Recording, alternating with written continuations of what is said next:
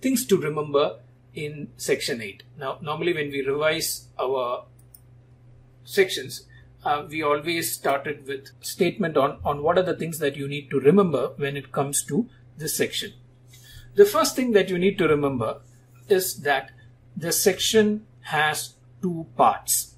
Okay, the section has two parts. The two parts refer to a statement that is under 8.1a, a statement setting out details. So there is a statement that you have to make, the applicant has to make.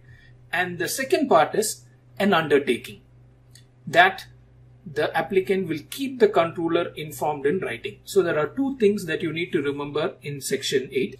There is a statement that has to be made. And if you look at form 3, the statement is again split into two. One, you can make a statement saying that you have not filed an application elsewhere. Or if you had filed an application elsewhere in another country, you'll have to give details of that application. So again, the statement itself, if you look at form 3, has two parts. The undertaking is a continuing undertaking. The undertaking is once, because many a times when you file an application in India, the foreign application is still under prosecution. Okay, it may not have been granted. I mean, if you know how the PCT works, within 31 months, you're going to enter in all the other countries, and within that time, so it's most likely that while the Indian application is taken up for prosecution, the others in the patent family, let me use that word, the other patent applications in the patent family, which are in different countries, and say through the PCT route or through the convention route, they will be most likely be pending. Some of them may get granted, but most likely they'll be pending. So those applications, the applicant makes an undertaking that the applicant will keep the controller informed about the application. Now, what are the information that the applicant has to give? You saw that with regard to novelty, with regard to patentability, with regard to claims, all those information. And 8.2 gives the power to the controller to ask for information. So 8.1 is the duty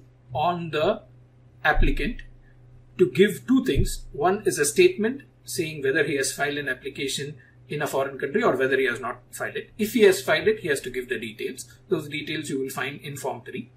And 8.1b, it's a continuing undertaking, as in when there is a development and the prosecution is continuing, you have to keep the patent office informed. So the first thing to remember is section 8 contains two things. One, the applicant has to file a statement. Two, the applicant has to give an undertaking to keep the controller informed till the patent is granted in India. Okay, after that there is no obligation.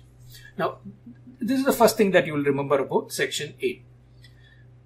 The second thing that you will want to keep in your mind with regard to section 8 is that section 8 has two kinds of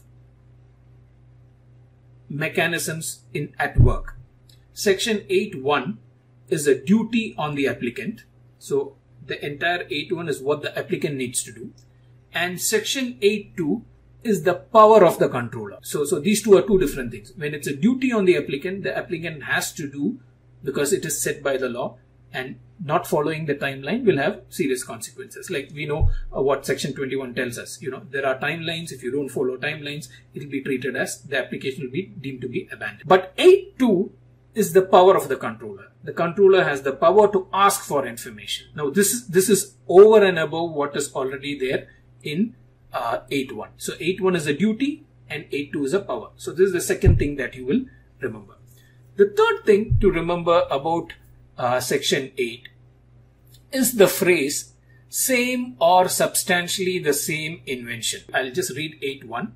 Where an applicant for a patent under this act is prosecuting either alone or jointly with any other person an application for a patent in any country outside India in respect of, now this is something you need to bear in mind, same or substantially the same invention.